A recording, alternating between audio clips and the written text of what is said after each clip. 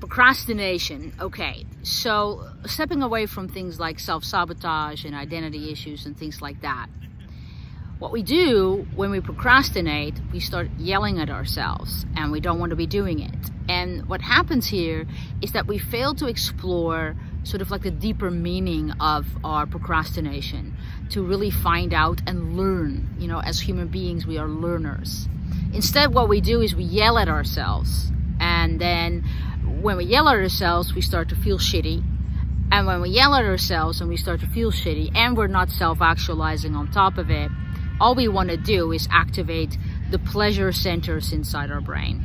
And then in essence, procrastination can become this spiral, because in order for us to feel better, we want to do those things that we have low impulse control over, those things that we want to be doing instead, having fun or having a glass of wine or go to the beach or whatever it is.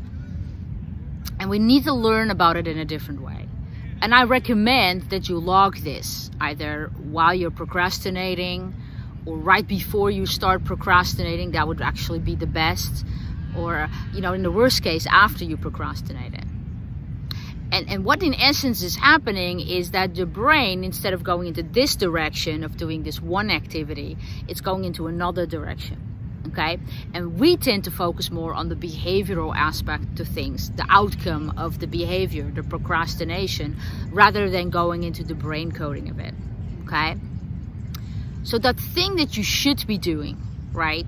If you close your eyes for a second and you ask your unconscious mind, your internal knowing, your internal sense, this question, you know, what is it that you get out of doing that thing that you should be doing?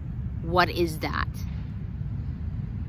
If you don't get an answer, and often the answer can come into a knowing, a sense, a picture that you need to have to put a word to it. If the intuitive answer doesn't come, maybe you can logically reason things out. You know, and then with logic and unconscious mind, I may come up with different answers, but it's often unconsciously that determines if we're going to procrastinate or not. Yeah.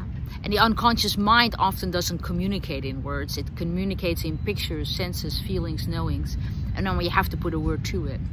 But that thing that we should be doing, what's the positive intent there?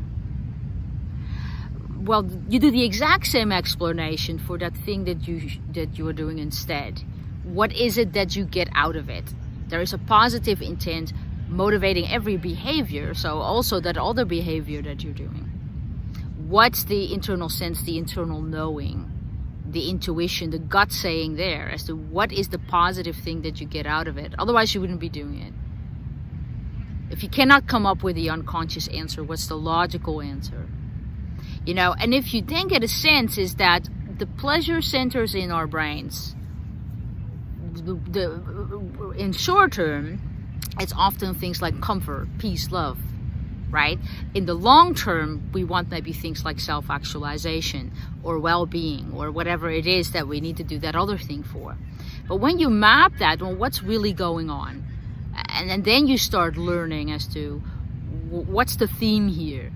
And you need to satisfy all of your positive intents.